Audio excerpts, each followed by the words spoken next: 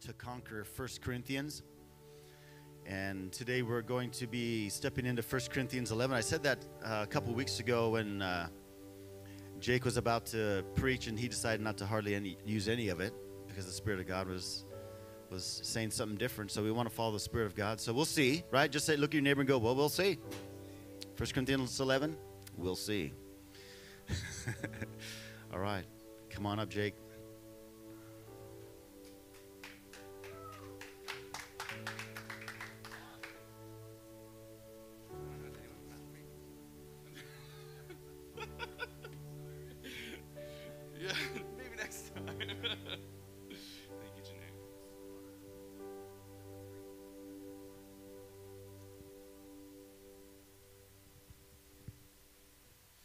Good morning, everybody. I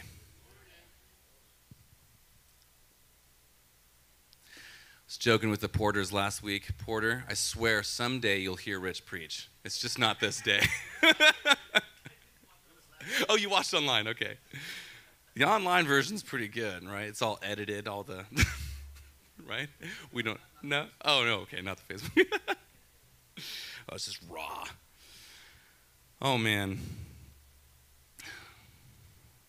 I'm just so thankful for the presence of God. And can we just acknowledge the fact that without the presence of God, us coming together just kind of amounts to nothing? Lots of people get together and lots of people hang out and lots of people have lots of good intentions. And good intentions, as good as the intentions are, don't yield anything outside of the Spirit of God. In fact, they just yield death and eat, sleep, repeat stuff. But thank God that His mercies are new every morning.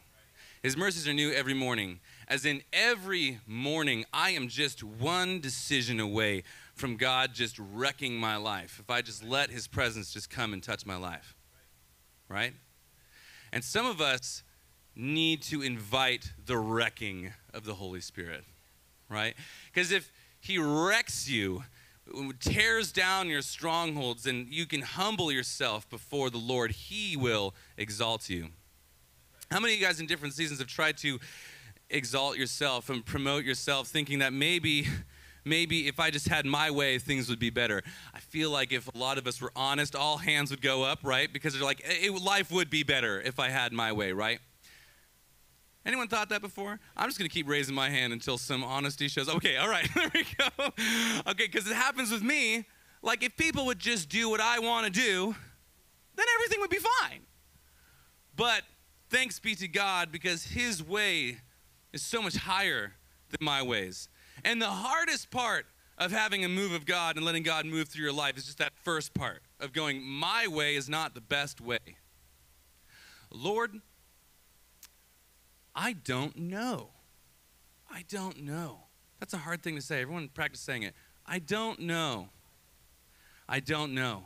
It's a rare thing to happen in circles of philosophizing and theologizing, whatever it is.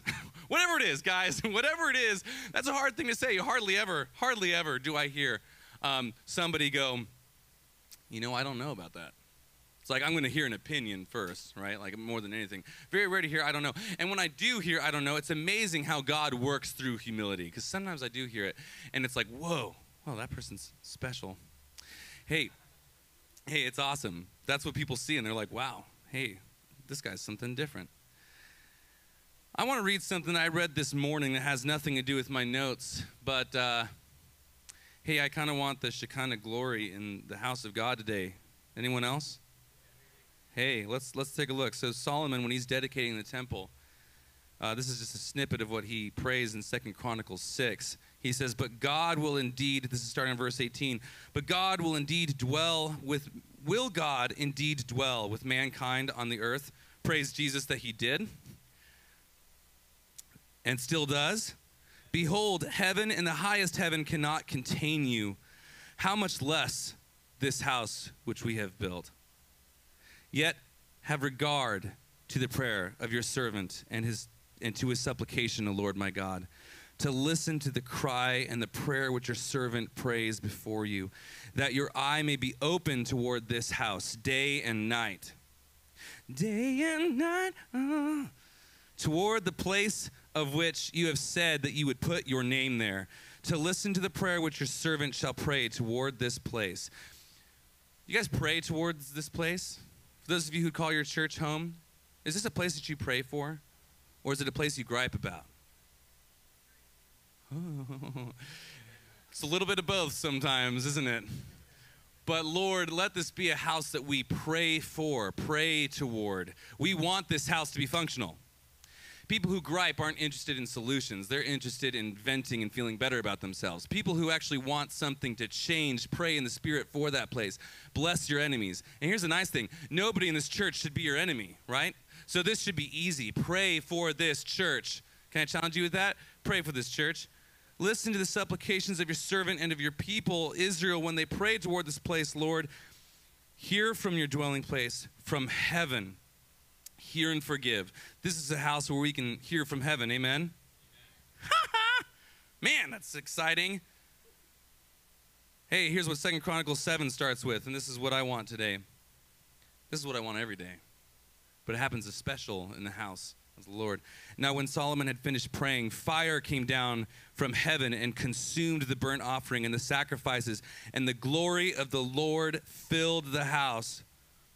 The priest could not enter into the house of the Lord because the glory of the Lord filled the Lord's house. All the sons of Israel, seeing the fire come down and the glory of the Lord upon the house, bowed down on the pavement with their faces to the ground, and they worshiped and gave praise to the Lord, saying, truly he is good. Truly his loving kindness is everlasting. Ha! Oh, man. Okay, hold on. That's super awesome in a variety of ways. One, the Lord responded to their sacrifice and to their obedience and to their prayer. And the glory of the Lord was so thick in that place that even the priests couldn't go in. But praise God that Jesus is our high priest, and we can be in the room with his Shekinah glory. This is awesome. Man, sometimes we're so consumed with what the sacrifice costs that we forget that there is a joy set before us when we take up the cross, as it says in Hebrews. That there is something in it for us, and God knows that there's something in it for us. He knows that he's the source of all good things, and he's like a parent, he's like, if you would just give me the one little piece of M&M that you have, I'll give you the whole ice cream cone in a sundae. But you just got to give me that so I can put it on the ice cream. Why am I talking about my life? Hold on a second. These are the conversations I have with my 5-year-old. Guys, you can have very spiritual conversations with your 5-year-olds, by the way. And I do. That's not a joke. Man, God wants to do something with you today. Can you hear that? God has something that he wants to do with you, and not just today, every single day. God wants to have fellowship with you and communion with you. But the tough part is that the Holy Spirit, when he speaks, sometimes we're not listening for the Holy Spirit to speak. We're listening for the Holy Spirit to say what we want to hear. Sometimes we're not listening for the Holy Spirit to speak. We go, well, where is he? Why is he not speaking? Oh, he's speaking. He's just not saying what you want to hear all the time. I'm not making this up. Jesus, when he was baptized by John the Baptist, and the Holy Spirit descended upon him like a dove, the very next verse, it says, then the Holy Spirit led Jesus into the wilderness to fast and pray for 40 nights and to be tempted by the devil. That many of you have heard of a word before from God where you're like, ha, surely you're not saying that? I watched that YouTube video where that televangelist was talking about how much his shoes cost and glory to God for his shoes. So surely, God, you're not leading me into the wilderness to fast and pray and be tempted by the devil. Why would you do that? God puts us in a process to produce spiritual things in us. Spiritual things. Hey, turn to your neighbor and say, I'm a spiritual thing. You're a spiritual thing. Hey, here's the deal. I mean, when you, like, I honestly just, like, it makes me almost, like, foaming at the mouth, like, angry. Like, watching this preacher, literally, I forget his name, so I won't say it. That's probably for the best. Maybe you like him. But there's this guy who's standing there who's literally bragging about how big his house is and how much this blazer costs. Literally talking about it. He's like, yes, the Lord's good to me. And I'm like, I'm highly, highly suspicious that your shoes and your shirt and the quality of your house sequestered away in wherever it is results in any spiritual fruit. And that's what the Lord is interested in, right? No one here is going to have a U-Haul behind their hearse, okay? So God is obviously not interested in you reaping material things. If you do, fantastic, good on you. But it has nothing to do with what God wants to produce in you spiritually. In fact, we just got to like hold everything that we have loosely. I'm certainly not going to brag about it, right? If I have good stuff, awesome. If God wakes me up in the middle of the night and says, give away your $800 shoes, I'm going to be like, oh, no, I'm going to give it away. The day that I have $800 shoes, guys, I think if I had $800, it wouldn't go to shoes. I can think of a lot of other things that I need in my life right now, like car tires or something. We are spiritual beings. We're made to be spiritual people. The spiritual is real. Rich, the other day on a Friday, I'm going to throw him under the bus, but he doesn't care because this is good stuff. He's like, I'm talking, he like literally interrupts what I'm saying. He's like, hold on, spiritual stuff is real. Grab my hand. I'm like, okay. And he starts just praying for me in the spirit and just praying that there just be an impartation in the middle, right in front of Starbucks. People are probably walking by like, awesome, right? This is awesome. Right? Yeah. What? I'll have what they're having. Yeah. The only thing that produces any valuable fruit is the Holy Spirit working through us, and our lives must be oriented around the spiritual truth of Christ and Him crucified. Otherwise, we're living no life at all, but stuck in death. You guys hear that? If our life does not revolve around Christ as the foundation, the Bible says no other foundation can be laid than that which is laid, which is Christ Jesus. Which means if we are off somewhere else, we are off somewhere else. We're not on the foundation of Christ Jesus. Christ says that himself, the man who builds on the rock, his house will be saved. If all of my time and energy is over here and my life revolves around me and I build things around my life, if I build things around my life, how many of you guys are honest? Your life is built around what you want to do. Oh, come on. Humble yourselves before the Lord, people.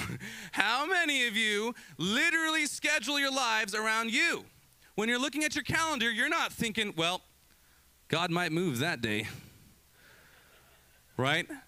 You don't look at your calendar and look at your bills and look at your life. Like, guys, this is a real thing that I am contending with right now. So, rebuke condemnation. Because, again, His mercies are new every morning.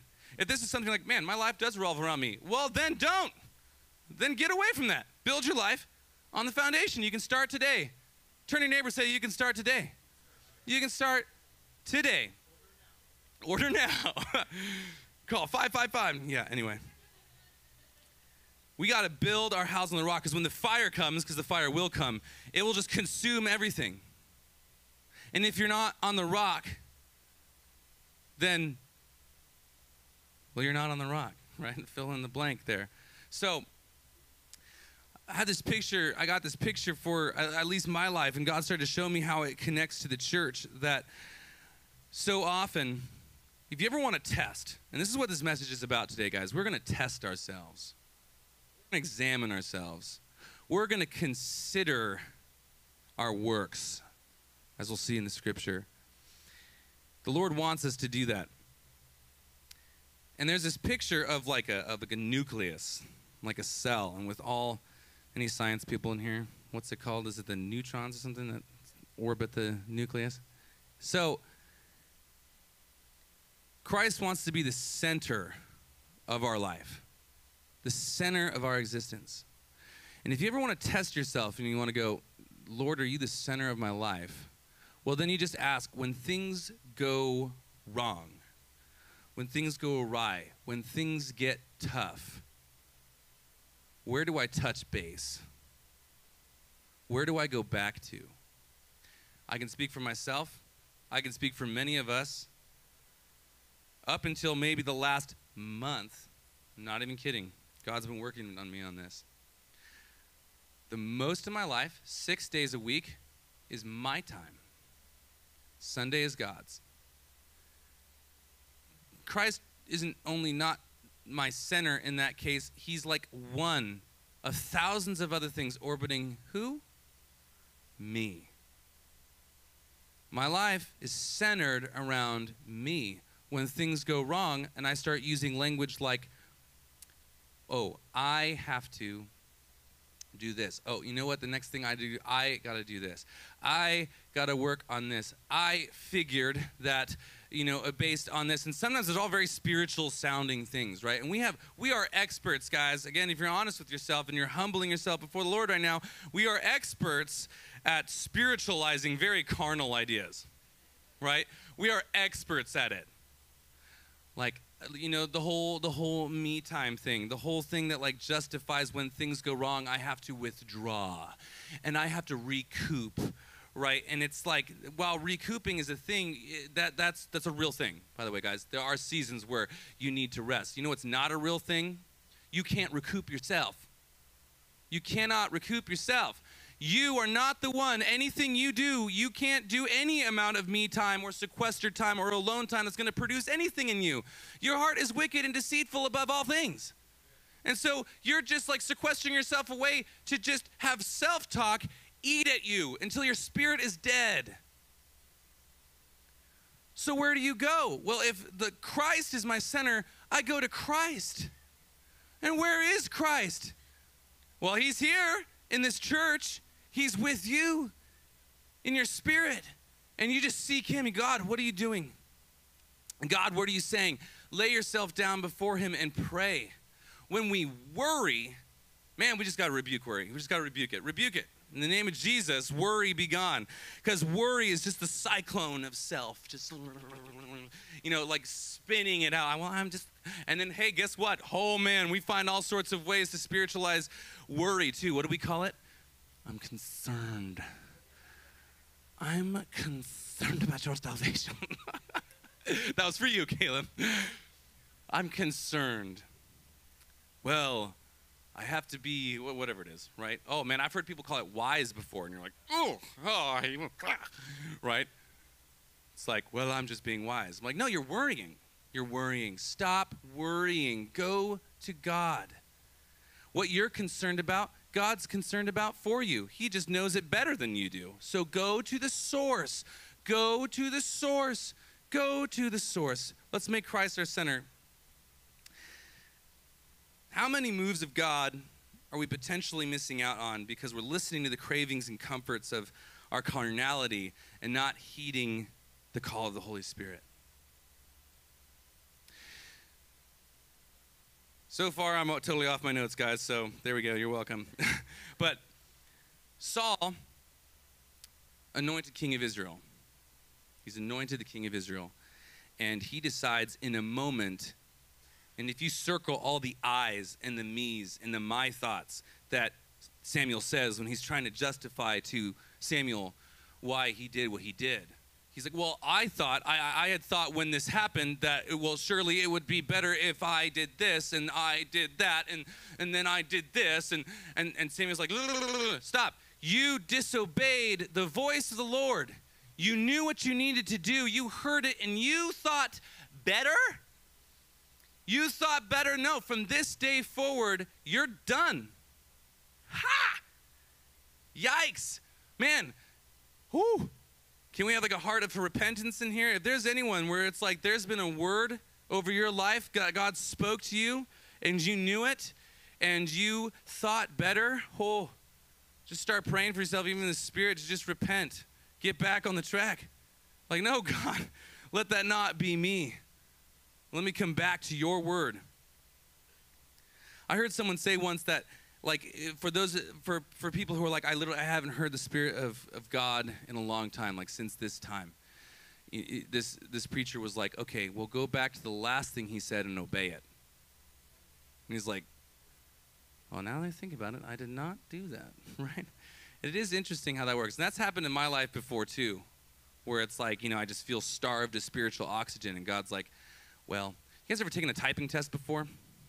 Like a speed typing test? It won't let you go if you don't do it exactly, right? It'll stop. I sometimes feel like God's like, come over here, and you're like, no, I don't want to go there. And you start trying to advance in the Lord without doing that, and God's still sitting over here at the ticker like, he'll get it eventually. He's going to come back, right? Like, you need to go and stop, quit your worrying, quit your typing, look at the thing that's telling you, oh, I missed the T. Oh, and we continue, right? Anyone need to do that sometimes? Reset. God, let me go back to where I stumbled, and help me, God. Paul says in Romans 6:16, do you not know that when you present yourselves to someone as slaves for obedience, you are slaves of the one whom you obey, either of sin resulting in death or of obedience resulting in righteousness? If in the end you're going to be a slave to something either way, who would you rather call master? I mean, us Americans are like, hyper independent, awesome, yay, okay, cool. Find that in the Bible for me, please. But anyway, it's like, there's this thing, there's this idea of the scripture saying, no, you're going to be a slave to something. You are not your own. You have been bought with a price. Don't you know that your bodies are the temples of the Holy Spirit? You are not your own. You're bought with a price. I'd rather be a slave of righteousness than a slave to my sin that results in all kinds of death. Amen? Paul continues in Romans 6 to say, but thanks be to God that though you were slaves of sin, you became obedient from the heart to that form of teaching to which you were committed. And having been freed from sin, you became slaves of righteousness. I am speaking in human terms because of the weakness of your flesh. For just as you presented your members as slaves to impurity and to lawlessness, resulting in further lawlessness, funny how that works, so now present your members as slaves to righteousness, resulting in sanctification. I sometimes wonder aloud, like, why we struggle so much with the obedience that God's word clearly asks for. Anyone struggle with that? Like, I struggle with that, and I've struggled with that in different seasons. I sometimes just like rankle when people start talking about obey. Like, the word obey starts to become a trigger word where you're you're developing a twitch in your eye every time you hear it, like obey. Right? I don't know why. Why do we have that war inside us that tries to escape the calling to obedience, and we justify our selfish carnal works? Do we not know that it is our very obedience that sanctifies us, as it says in the scriptures? That with each step of obedience to God's word and his now speaking Holy Spirit, it gets better. It gets easier. It is for freedom that Christ has set us free. He did not die for us to willingly clap ourselves back in our chains to sin because we're deluded into thinking our rebellion will result in some more desirable thing. It is for freedom that Christ set us free. Now, I'm gonna skip ahead a little bit because I think I know why some of us on a philosophical, lofty thinking level, and I'm speaking for myself here because this is where I've been in the past. Obedience, for me, it's really easy for me to justify it as like legalism and then stop listening, right? But that's kind of like what Paul addresses like 3-4 times in Romans and Corinthians, where it's like, well, okay, yes, Christ has given you all this grace and all this freedom, but not for you to just like max out the pleasures of your flesh, because the Bible says very clearly you cannot serve both mammon and God. You can't have a mind set on flesh things and get spirit results. And so if you're like, I want a move of God, I have never seen the fruit of my works has never been satisfying to me, I want a move of God, then God is going to call you out of your fleshly ways into the spiritual ways. And if you're rebellion in you, which pardon me, but that's what it is. If you're rebellion in you is like, well, I don't want to do that, then we got to die to ourselves and let God work through us. Legalism is when you think that you doing something produces any salvation for you or for anyone else. Because it doesn't. That's true. Sometimes the focus is, here's what happens when you think that. When you think my works get me into heaven, well, that's baloney, and that's hogwash, and all that leads to is condemnation. Because guess what happens? You can't do it. We already talked about that. When you're trying to recoup, when you have your me time and you're like, I need to do these things for myself right now. I need to do these things for myself, right? Like when you're trying to do that and you fail and you can't do it because, guys, you can't. So stop trying. When you can't, what does the enemy do? What do you do to yourself? You fail. They are all looking at you and laughing at you. Ha ha! You failed yet again.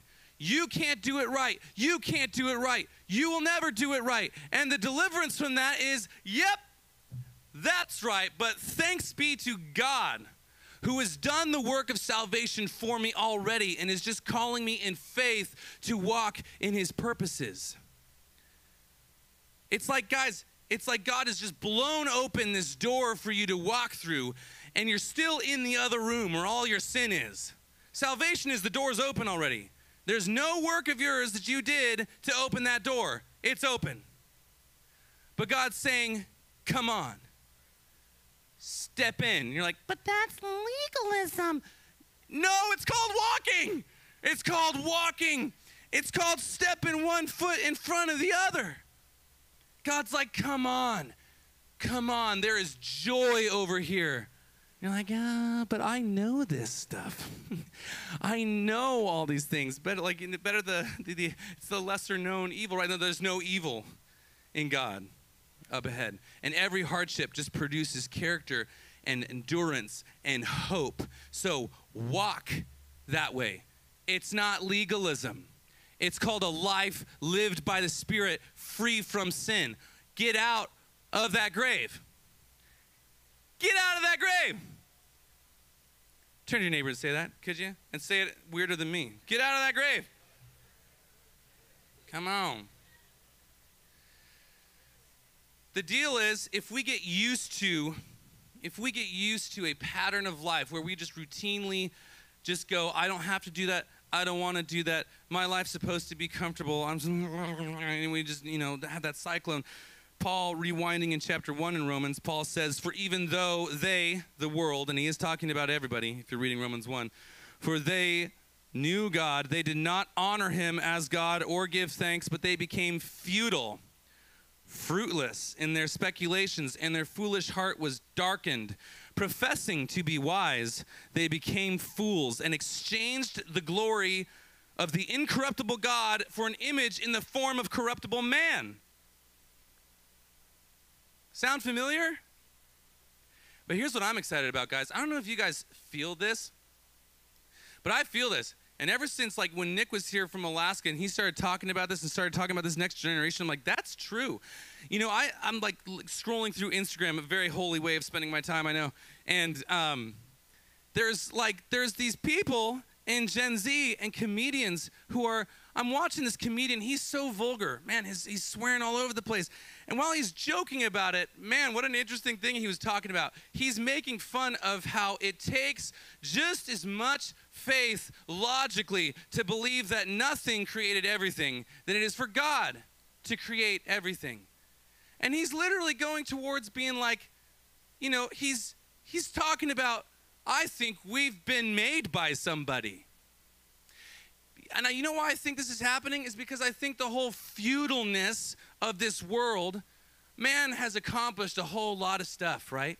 Man, we have social media. We have more and more ways of connecting with people. We've got these super cool cars, and we've got more efficient way of doing things, and QR codes and right, all this fun stuff. And what's amazing is it's just getting worse. It's getting worse. And the younger generation is looking at mom and dad and grandma and grandpa, I thought you guys ran the world. Why is the world a flaming piece of garbage. Why? Why? What is going on? Our work is yielding nothing. So people are starting to look into, they start to see places like this, like Solomon prays about in his temple, where people start to see the glory of God is in here. Anyone feel the glory of God when you walked in here?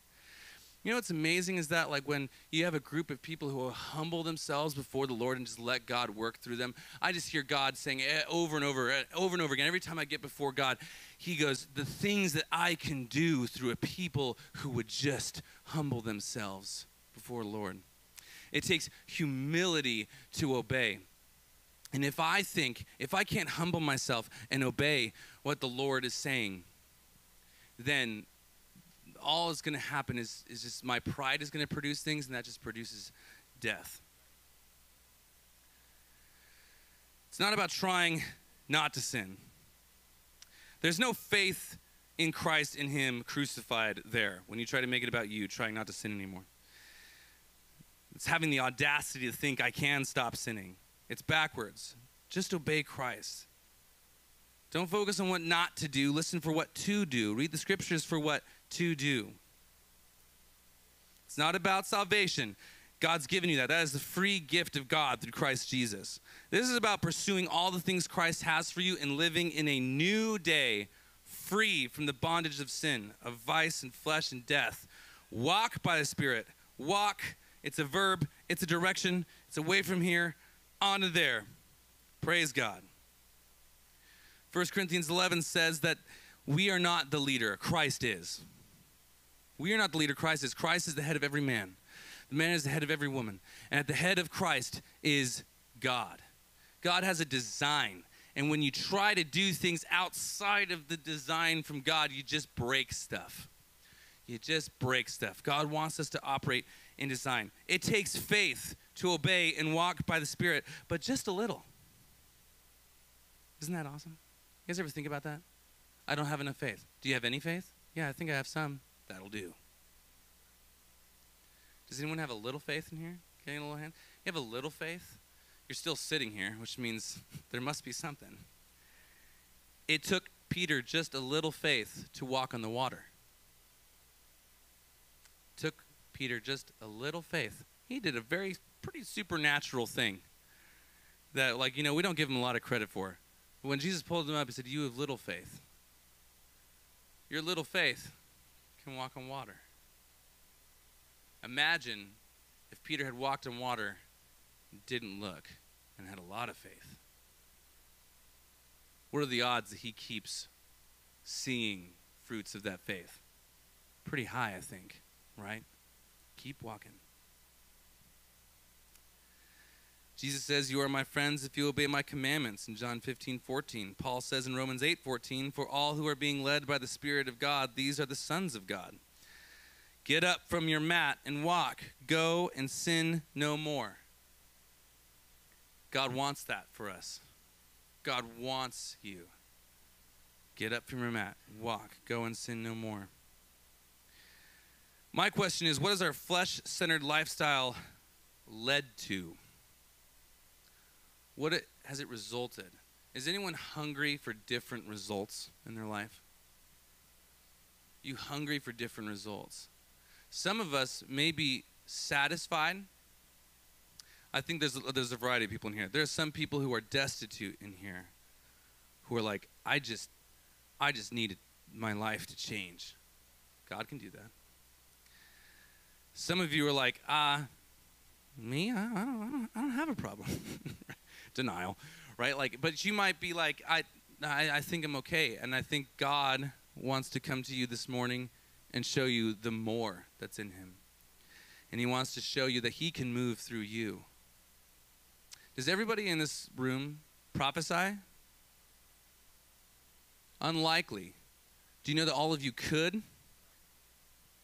That you could hear the voice of the Lord and he can speak through you? And it just takes humility and obedience and fellowship with God every day. Why every day? Because that is a life where he's your foundation. If you picture Christ being like the foundation of your home, everybody, home's home base. We go back home. When we're done doing whatever, we go back home. flip it around in your mind a little bit, that every time you go home, you go to work, you're stepping on a foundation of Christ, and you're fellowshipping with him, and you're listening to him. And you are somebody who can speak the word of the Lord in a moment, not just when the piano's playing, right? The Spirit of the Lord is not an atmosphere. He's a person who wants to have a relationship with you. The Lord provoked my heart to look in the book of Haggai, and that's when you know it's the Lord, right? You're like, I'm not even sure I can pronounce that. And I'm not even sure if I'm saying it right. But the revelation of the Lord just jumped out of me in this book. And here's what I read in Haggai 1, 5 through 9. Now, therefore, thus says the Lord of hosts, consider your ways. You have sown much, but harvest little. You eat, but there is not enough to be satisfied. You drink, but there is not enough to become drunk. You put on clothing, but no one is warm enough. And he who earns wages to put into a purse with holes. Anyone relate? Especially the purse with holes part. Thus says the Lord of hosts, consider your ways. Go up to the mountain, bring wood, and rebuild the temple, that I may be pleased with it and be glorified, says the Lord. You look for much, but behold, it comes to little. When you bring it home, I blow it away. Why, declares the Lord of hosts? Because of my house, which lies desolate, while each of you runs to his own house. This scripture freaked me out, because I'm like, God, why are you showing me this? Why are you showing me this? But that I consider where we're at in the world, where the American church is at in the world. And I ask myself, is the Lord's house lying desolate? Ask yourself, is the Lord's house lying desolate? And for some, even in some spiritual ways, it may feel like that. All you can do about the church, whether it's this church or another church, is you just have vitriol for it. And you feel justified in your ability to condemn it and look at everything that's wrong. And you count yourself more spiritual for not being involved in it. I rebuke that in the name of Jesus. God is calling you to rebuild his desolate house. How can we stand aside after all that God has done for us and just go, it deserves to be in rubble? Yeah, if it's built of flesh things, yeah, wood, hay, straw, let's get rid of it. Yeah, amen. But is the Lord's house desolate? And God is saying, I want a place for my glory to come and consume the offering and burn it, to be a place that you have a hard time even walking into because my presence is so thick and moving in here. God is calling a remnant of his people to go, to be corrected, to come to him in reverence, to be humble, and to obey as he stirs up the people in Haggai. Here's what it says. And Haggai goes on to say the Lord stirred up a remnant among his people. Here's the sad thing, and I have to realize this. The teacher in me just wants everybody to get on board, everybody to hear the word of the Lord and do it. And I have to just realize the sad truth that not even everybody in this room is going to hear the word of the Lord and do it, because your hearts have been darkened and you're hard to this. I believe that God can shake things up, but the truth is it will be a remnant that can come together. Is there a remnant in this place? Is there even just a few of us who go, that's right, Lord, and I'm going to put my hands to work? There's a generation in here who remembers the glory of the Lord. As it says in Haggai, the Lord asks Zerubbabel, he goes, go to the people in the city and ask them, do you remember what the glory of the Lord was like? And is it anything like what it is now? The answer is kind of an obvious no. Like they would go, no, it's not like that. Okay, then help us build it. Come on. And he says in chapter 2, verses 6 through 9, once more in a little while, this is the Lord speaking, I am going to shake the heavens and the earth, the sea also and the dry land. I will shake all the nations, and they will come with the wealth of all nations, and I will fill this house with glory, says the Lord of hosts. The silver is mine and the gold is mine, declares the Lord of hosts. The latter glory of this house will be greater than the former, says the Lord of hosts. And in this place I will give peace, declares the Lord of hosts. This is a word for this church. Like I feel it in like my very bones that this is a word for this church. The latter glory of this house will be greater than the former. Let that sink in, especially for those of you who've been here a while. The latter glory of this house, as in the glory yet to come, will be greater than the former. He will give peace in this place.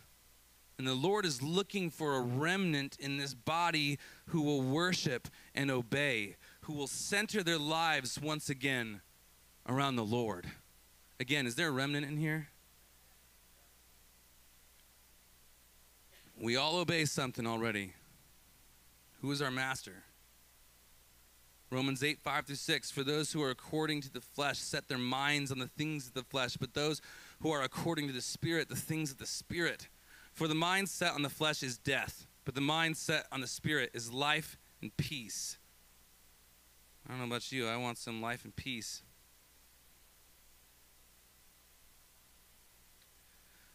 Second Corinthians 13:5, Paul says, test yourselves to see if you're in the faith.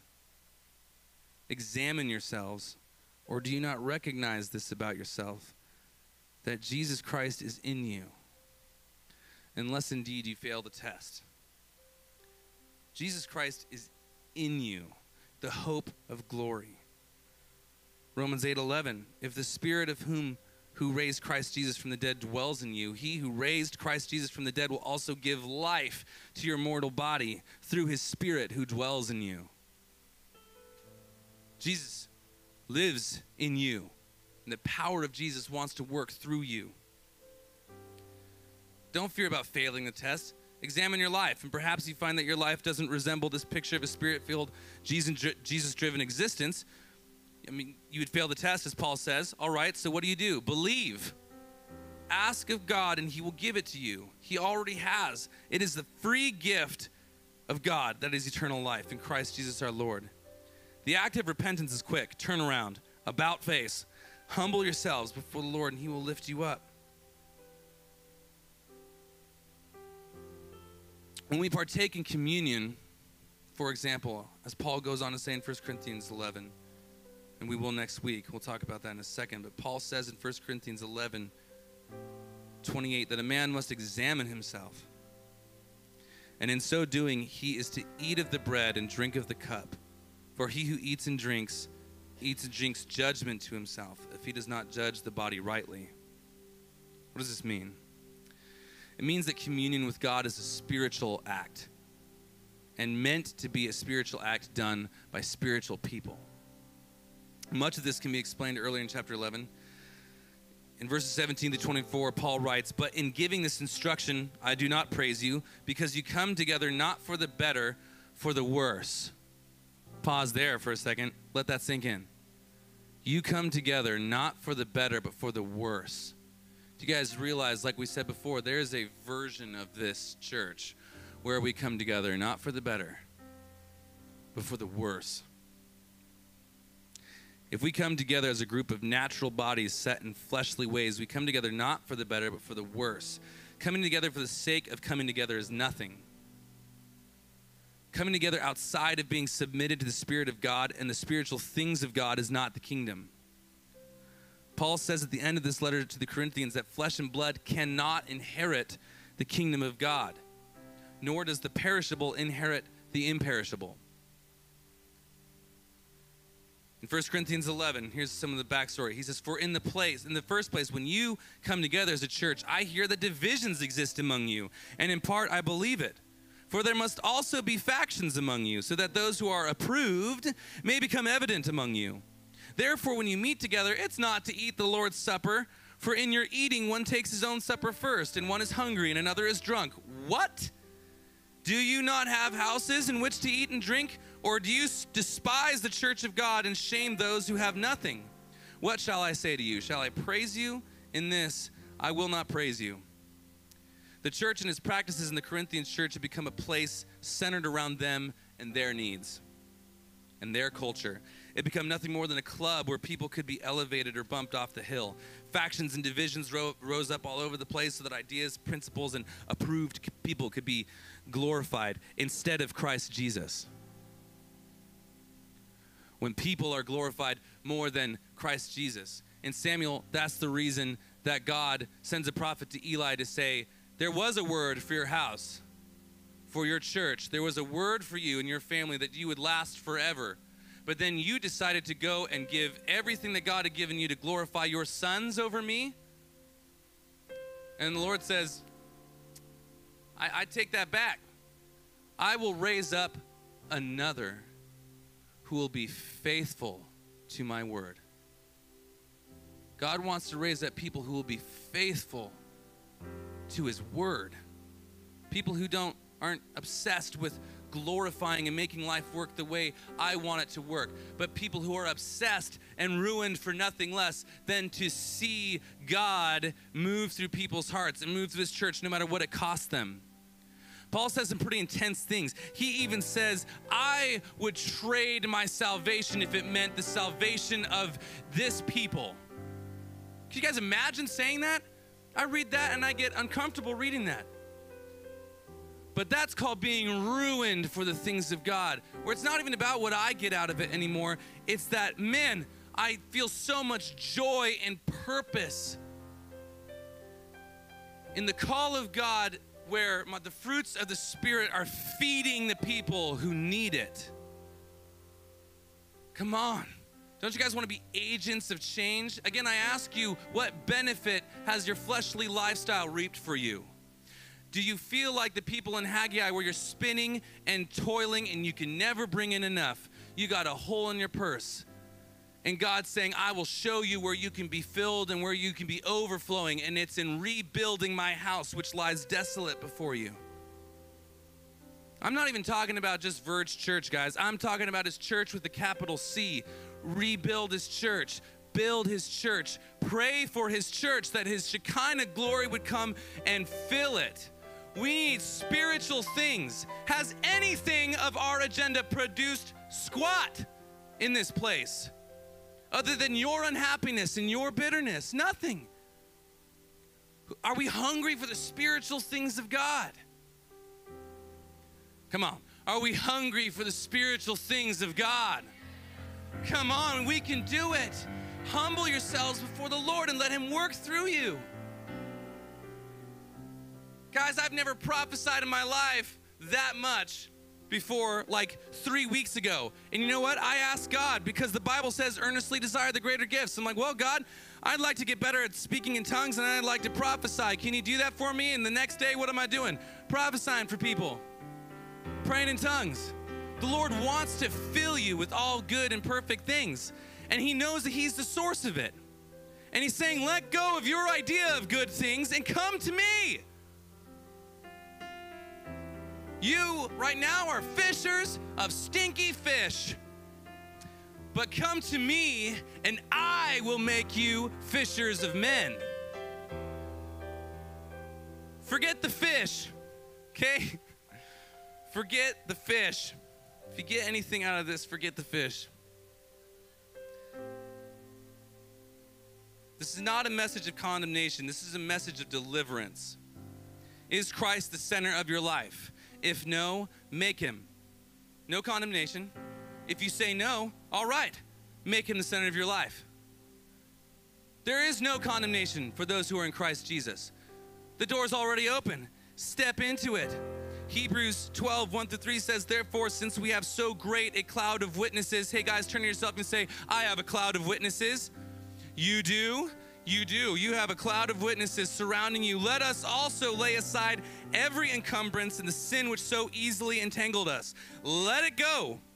And let us run with endurance the race that is set before us, fixing our eyes on Jesus, the author and perfecter of our faith, who for the joy set before him endured the cross, despising the shame, and has sat down at the right hand of the throne of God. For consider him who has endured such hostility by sinners against himself, so that you will not grow weary and lose heart.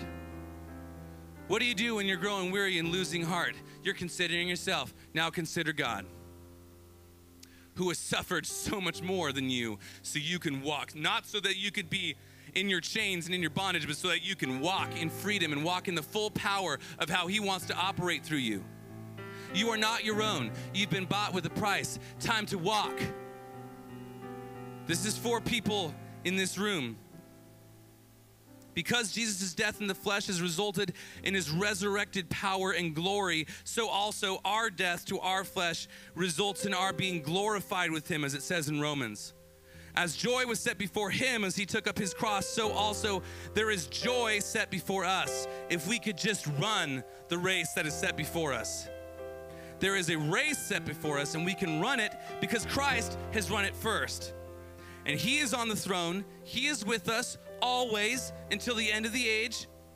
Consider Christ and all that he has suffered, so you will not grow weary and lose heart.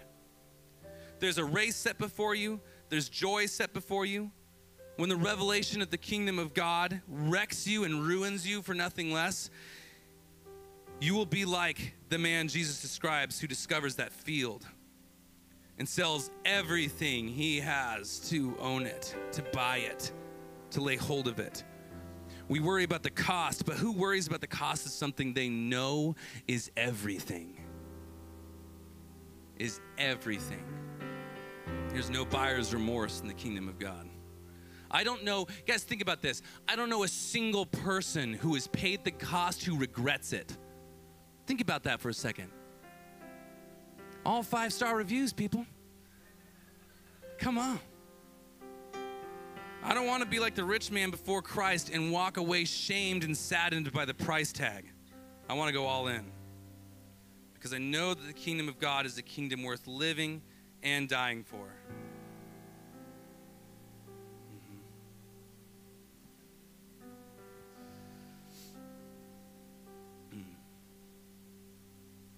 I've tasted and seen what this world has to offer, spit it out of my mouth. I've tasted and seen that the Lord is good and righteous and holy and worthy, and whatever it costs, whatever it takes, I'll pursue that. Because just like the prodigal son, I would rather be a slave in the house of God than a ruler in the world where death and vice have their way with souls. I would rather be a slave of righteousness than a slave of sin for another moment longer. Spiritual things are real. Turn to someone and say, I'm a spiritual person. And this is a spiritual church. Oh, come on. Say it like it means something. This is a spiritual church. This is a spiritual church. And if spiritual things are real, there's an altar here right now. We're just the act of obedience coming up. Not for me. I'm going to get out of here. That makes me uncomfortable. Don't come up here to me. Come up here to the presence of God, where there's space here for you to bow your knee, for you to lay your life down and give to God what is God, which is your body. Present your bodies. Guys, present your bodies to the Lord as a living sacrifice. It doesn't say present your thoughts. It doesn't say think really hard about what it would be like to go up there. Come on up and present your bodies to him as a living sacrifice. There's a remnant in this room who is able and willing to do that. Amen? Present your bodies. Step in. Come on, let's go up. I'll join you.